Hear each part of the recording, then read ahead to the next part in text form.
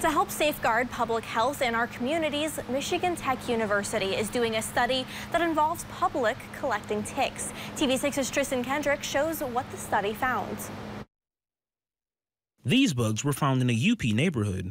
In May, a group of researchers from Michigan Tech University's Environmental Science started their TikTok research project. The project's goal is to provide people with knowledge about ticks. MTU's genomic sequencing lab lead says their research shows ticks in the UP have diseases. We're seeing on average is slightly over 10% of ticks are positive for Lyme disease. About 1% are positive for Ehrlichia, which is a bacterial disease that has similar symptoms to Lyme, and about 5% are positive for Anaplasma. Marceau says the project is part of the Michigan Sapphire program. During the study, MTU placed 2 tick bins on campus. People grab a tube, collect the ticks they find, and bring them back to the bin.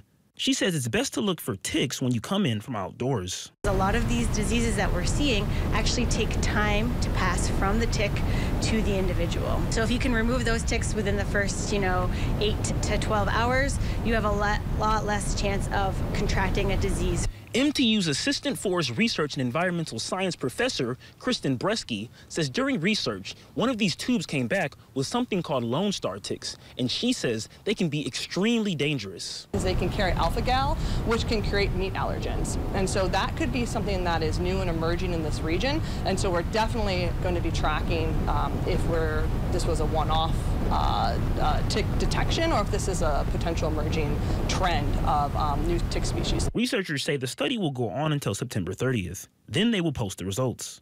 Tristan Kendrick, TV6 News, Houghton.